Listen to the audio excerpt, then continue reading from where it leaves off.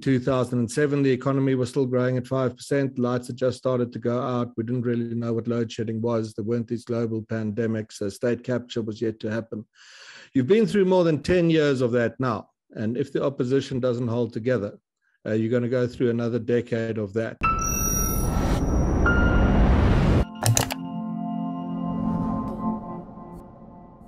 What will be the major risks facing South Africa in 2022? This was a question that we at the Centre for Risk Analysis considered in a recent client webinar. What follows is a short extract from this webinar featuring incoming director of the CRA, John Endres, and outgoing director, Frans Cronje. Enjoy. John, I wanted to give you the opportunity to answer this question from Nicholas. He says, please could you play out your scenarios for power generation in the country? And I think that'll take us to near the end, and then I'll ask you each for your view of 2022 and your call on what you think some of the major risks are going to be. But John, do you want to offer your insights into power generation? Do you think that we could see much more systemic breakdown of the electricity supply grid in South Africa? Yes, so I think outages are going to continue. I think equipment breakdowns are going to continue. They're not going to come in at a lower level than where they are at the moment. But we might be blessed by having low economic growth. And low economic growth means that there's not so much demand for power. Anytime you see economic growth going up, you'll see load shedding increasing. Unfortunately, that's the kind of situation we're in. If I think a bit further ahead, how will we expand our capacity?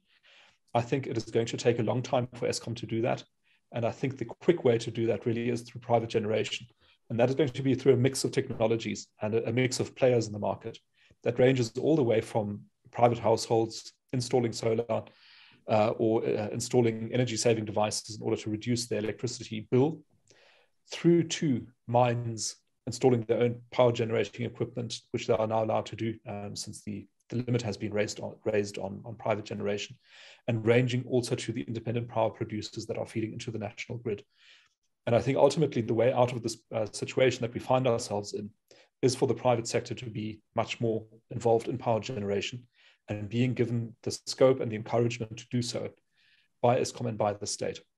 We need lots of companies feeding electricity into the grid, and then that electricity then being distributed all the way through the grid to the households, to the companies, to the businesses. That is the way out. I don't think that we're going to be rid of load shedding in the next 3 years, 4 years. I think it's still going to be with us for a while yet. Enjoying this analysis? Click here to sign up for our 30-day free trial for more content from the CIA. Just ask each of you, Frans and John, to give your kind of final reflections on where you think South Africa is heading in 2022. And let's start with you, Frans. What is your call for the year ahead? Okay, no reforms coming out of the government. Energy crises remain. We inherit the lag effects of this new variant and the knock-on for the tourism industry. So we start on the back foot. So you get very low growth, you get rising unemployment, you get rising levels of protest action, and you simply accelerate, therefore, the political consequences of that you saw in the election recently. The thing to watch is going to be this thing I stressed this evening of the ability of the opposition parties to work together. If that fractures and breaks up and you see them spending more time and energy on sinking each other than they do on as opposition parties on leading South Africa to reform, then I think the medium to longer term futures, that's a 3 to 10 years, could become really rough for the country. You've been through a rough decade already. If you think back to more than that, into 2007, the economy was still growing at 5%. Lights had just started to go out. We didn't really know what load shedding was. There weren't these global pandemics. So state capture was yet to happen. You've been through more than 10 years of that now. And if the opposition doesn't hold together, you're going to go through another decade of that before we sort of reset and look at our political options. But if the opposition does hold together, then I think there is a way out of trouble and things can start looking up for the country, David. John, could you perhaps close us off? And also I think, this is going to be a significant year, I think, both for the country and also for you yourself as you take over the reins from France, leading the CRA. Are there any kind of final thoughts that you would like to add as we go into the new year? Yes, it is the idea, I think, that the CRA has established a reputation for holding counter-cyclical views. So when things are going well, we tend to say that there's trouble on the horizon. And the other way around, that also holds. And I think we're in one of those situations right now. So looking ahead to 2022, 2023, 2024, I think we can say with a very high degree of certainty that things are not going to get better during this period. So economic growth, I think, will not materialize.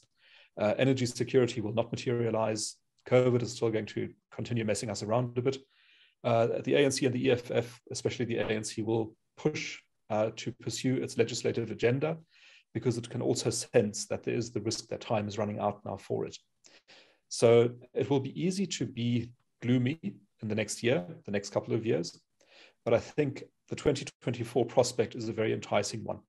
And it is one that I would encourage the subscribers to keep their minds and their eyes focused on, because that really could be a seismic change in South Africa.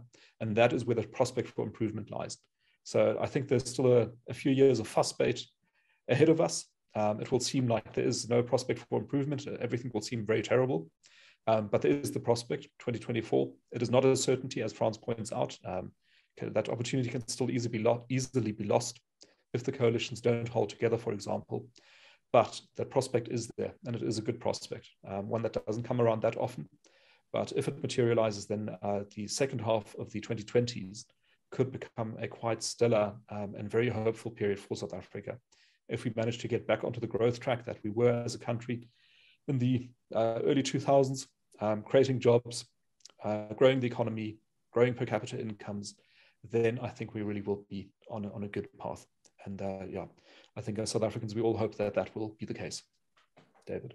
Yeah, John, and we as the CRA will be there with our clients every step of the way to navigate them through some of these risks and the choppy waters.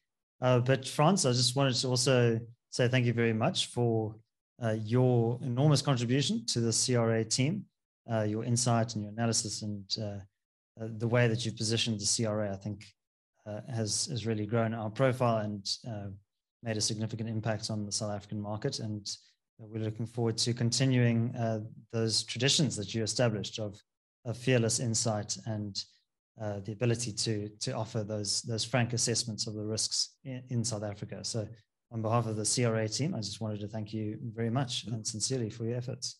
No, thanks, David. That's the word. It was always a team. Most extraordinary people. They all remain in place, and hopefully you guys will still talk to me now and again. So the sort of coalescing continues. And I look forward to getting on to some of these webinars and hearing what you guys have to say. So yeah, thank you, David, and thanks to you, and thanks to John. Well, thank you, Frans. John, you wanted to say thank you very much, Frans. Yes. Okay, excellent. Yes, we'll all right. continue with the tradition of excellence which Frans has created. And yeah, be counter-cyclical, be hard-hitting, be unsparing with the truth, and make sure that our analysis is as honest as it possibly can be, which is very honest. Thanks for joining us this year on the CRA channel. We're going to be taking a short break, but don't worry, we will be back on the 3rd of January. If you're celebrating Christmas, all the very best wishes for that, and we will see you again in the new year. My name is David Ansara. This is the CRA. Until next time, take care.